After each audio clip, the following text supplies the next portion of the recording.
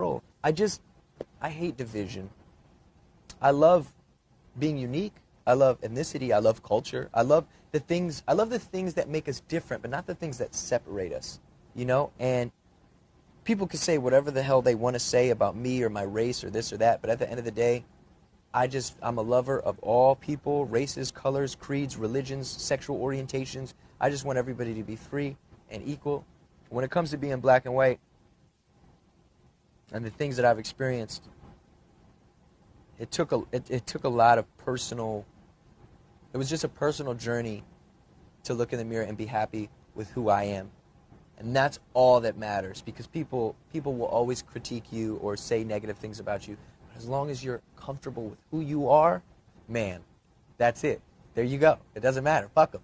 You know what I'm saying?